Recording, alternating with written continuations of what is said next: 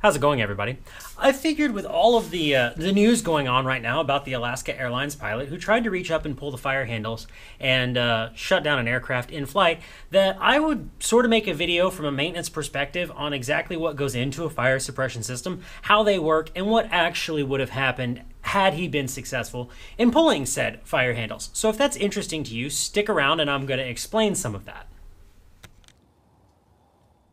I just want to jump in here for 1 second and film a quick correction. I'll say several times in the video that they were going from Alaska to California. I read the news article. I somehow got confused. It's Air Alaska flight. They were going from Washington to California. So just ignore that mistake as you watch the video. Look what I found. It's an aircraft engine. Specifically, this is a CFM56 like you would find on the Boeing 737 and many other aircraft. This is a high bypass turbofan, and this is an example of one engine that might have a fire suppression system. Now, when you actually discharge the fire suppression system, it's just like a fire extinguisher going off. And where that fire extinguisher is going to go is all around the outside of the engine.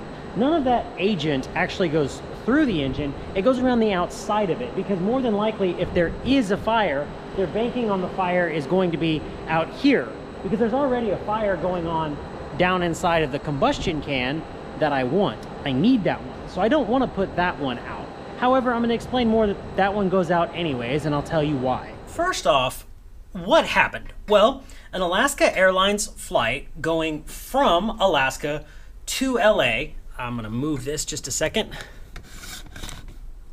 Much better. An Alaska Airlines flight traveling from Alaska to LA had an off-duty pilot in the jump seat. So there was a pilot and a co-pilot who were in charge of the aircraft, and an off-duty pilot in the jump seat taking a free ride back to California, if you will.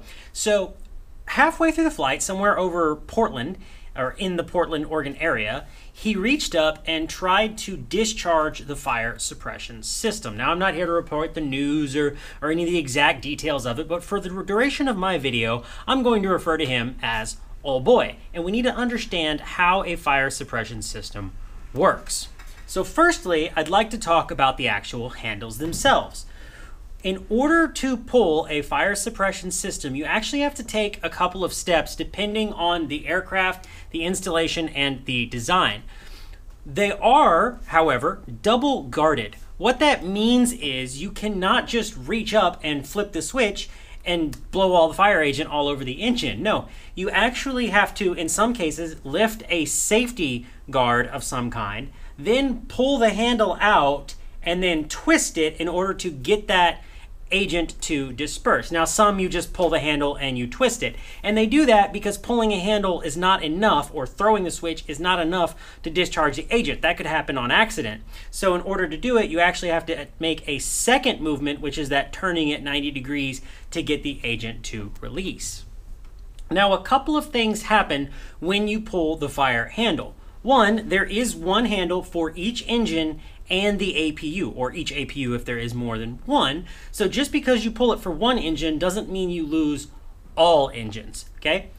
When you pull that handle, you're going to shut off fuel to the engine at the firewall, you're going to shut off hydraulics to the engine at the firewall, and you're going to shut off electrical power to the engine at the firewall. Not just power in, but also power out, because the engine has a giant starter generator on it that is generating power for the aircraft. It will also disconnect the bleed air system, because you don't want everybody inside the cockpit ingesting a bunch of carbon monoxide agent or whatever it is that's in that fire bottle. So that gets cut off, and basically that engine is just cut off at the firewall. Now, again, there are 3 fire handles. So just because you successfully pull one does not mean that engine number 2 also goes out. Engine number 2 will continue to operate normally, and engine number 2, if the aircraft is designed properly, should be able to sustain the aircraft in level flight until it can make an emergency landing.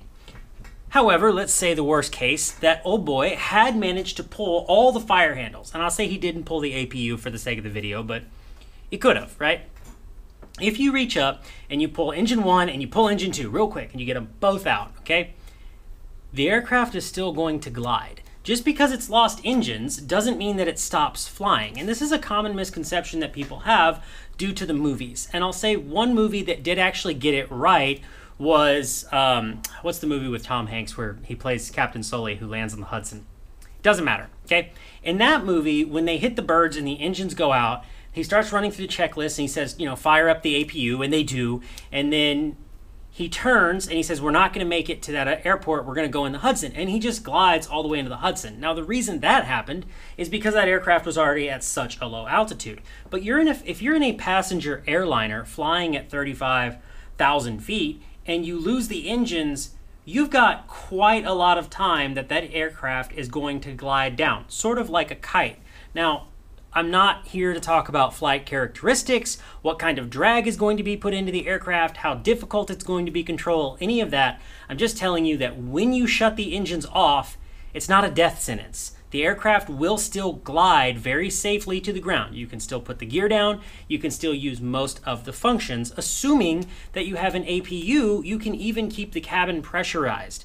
Now, in the case of all of them being discharged, including the APU, it's a little more difficult because the cabin would depressurize, the oxygen masks would more than likely come out, and then the pilot would have to fly the aircraft to the ground with reserve power. So either battery power or backup power, hydraulic power that's left in the accumulators.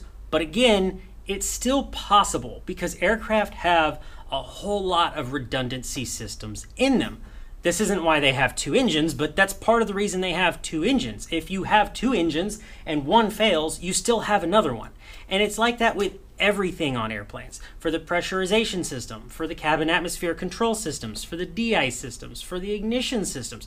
There is redundancy after redundancy after redundancy and backup after backup after backup in order to keep the airplane safe, assuming you did in fact lose engine power, which is kind of what I believe the Alaska Airlines pilot, oh boy, was trying to do. Why he was trying to do it, nobody knows, but at any rate, that was his decision. So, I hope you found this video at least a little bit helpful. If you didn't find it helpful, maybe you just found it entertaining and now you understand a little bit more about how fire suppression systems work. And before anybody jumps in my comments and starts screaming, you shouldn't be telling people how to discharge the system, this is proprietary information, calm down.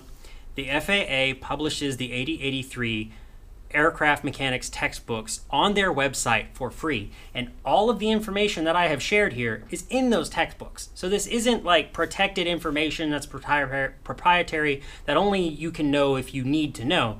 Anyone can find this stuff out. So I don't feel any type of way about putting it out there into the firmament for people to listen. So as always, if you found the video entertaining, be sure to leave us a like, leave us a comment, subscribe, go join the Discord, get your AMP, I don't know, follow me on Instagram, go build something, and as always, be easy.